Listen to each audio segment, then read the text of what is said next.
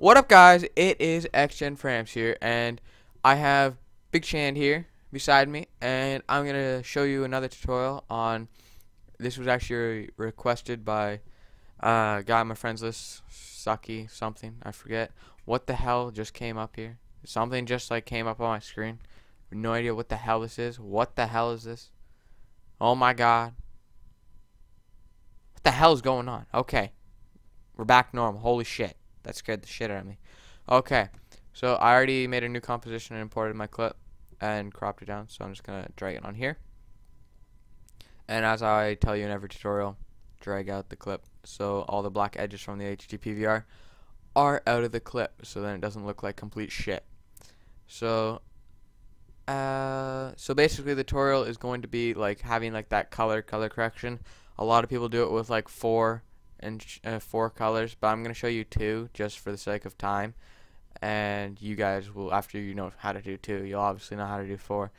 So what you're basically going to do is just go to layer at the top, new, oh shit, big fail right there, solid, and then you just click here and then whatever color you want. So I'm going to do, for you Americans out there, actually, yeah, you Americans, I was going to do Canadian colors, I'm going to do red and blue.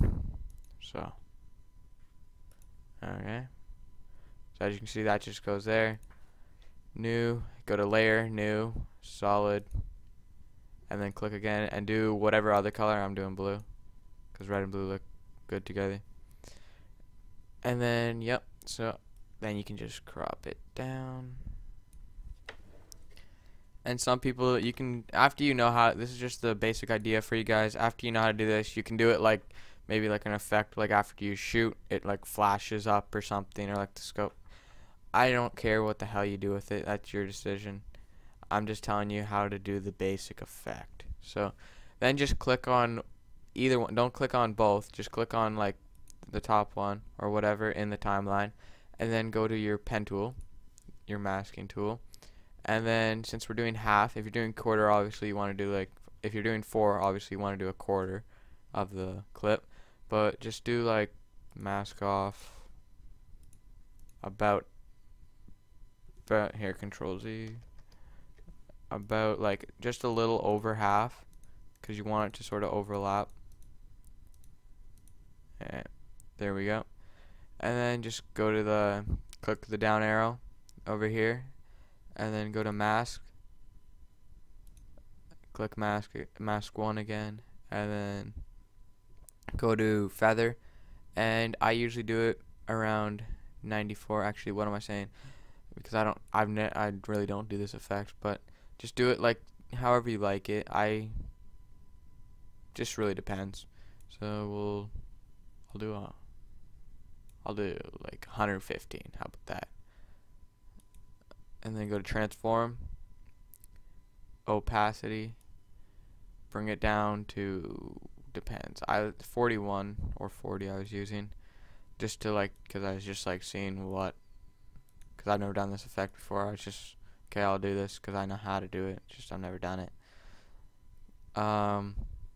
Then for the red, you want to mask it off again, so sort of use your guideline of this, because you can see where it sort of overlaps.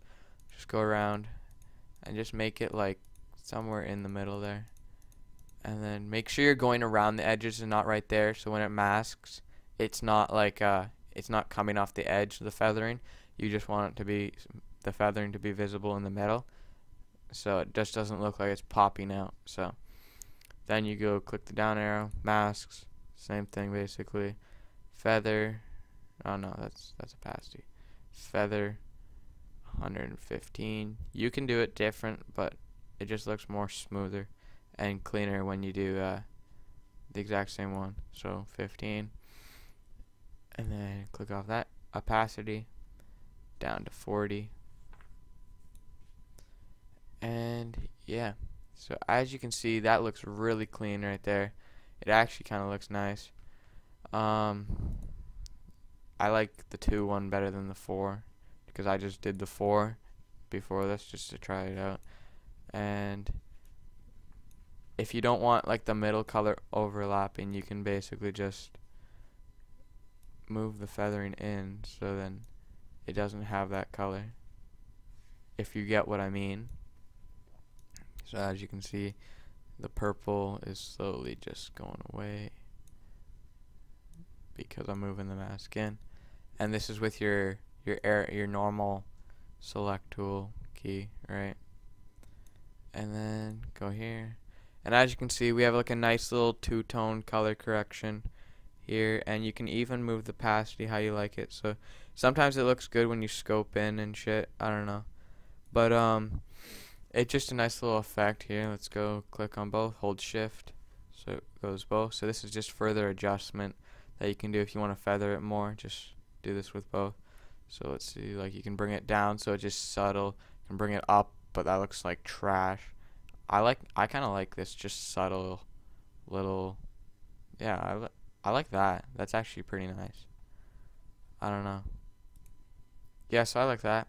So as you can see, is we made a really quick color correction, and I like it when it's scoped in because the red on one side, and you can even like turn it around, but that'll be another tutorial where you can just like use the rotation, so then when it's scoped in you can just like it's moving around, but you'll obviously have to scale it up so it doesn't look like that, because that looks like shit.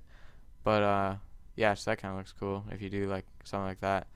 But yeah guys, so that was the tutorial. Hope you liked it. Leave a like, and yeah, if you have any friends that want to watch tutorials, just let them know about me. And peace guys, and yeah.